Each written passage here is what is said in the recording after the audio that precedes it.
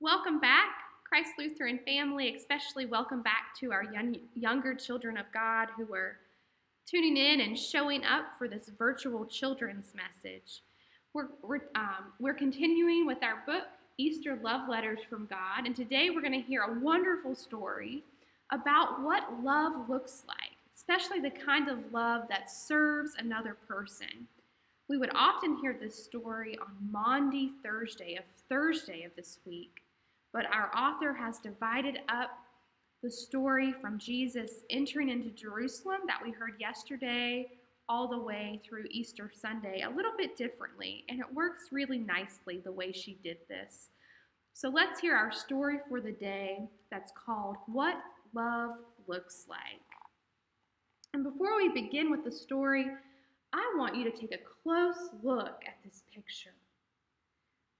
You know, we can't see the people's faces, except a little bit up here. But for the most part, we're invited, encouraged through the picture to look at the person who's down here, kneeling down with a bowl of water, and also at all of the people's feet.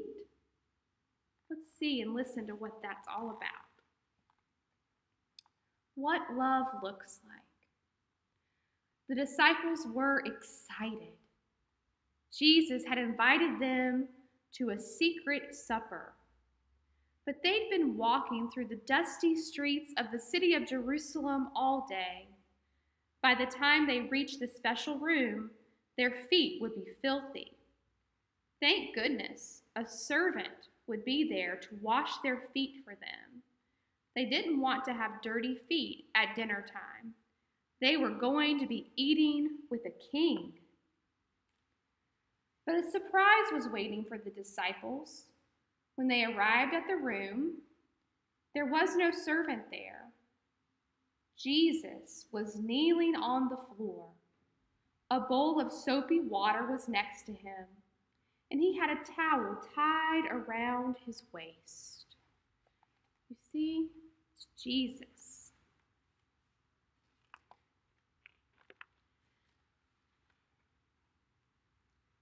Right there in that room, Jesus showed his disciples what love looked like. He took their feet in his hands and washed them, just like a servant would. The hands that created the world washed their feet. The special one from heaven made the disciples feel like they were the special ones. This is what love looks like, Jesus said. Love tells people how special they are. Love makes someone feel wonderful. When I am gone, go into the world and take love with you. The disciples didn't understand that Jesus was going to leave them, but they understood what love looked like because the King of love had shown them. Come closer so you can see this great picture. We see Jesus kneeling down and washing his disciples' feet. Our Savior, God's Son, true God himself, was serving the people that were following him. The teacher was taking care of his students. And this had a powerful impact on all of Jesus' disciples because they learned from this, and we learn from this, that the way we love others, the way we love our neighbors, is by serving them. Let's hear the special letter that was written by the author. And we're invited to imagine that this letter is written to each of us from God. Did you know that the disciples did what Jesus asked them? They didn't forget how Jesus washed their feet that night. They didn't forget how much Jesus loved them. So they took that love into the world, and you can do the same. Never forget how much Jesus loves you. Show that love to others. If you do that, everyone will know that you are one of his disciples.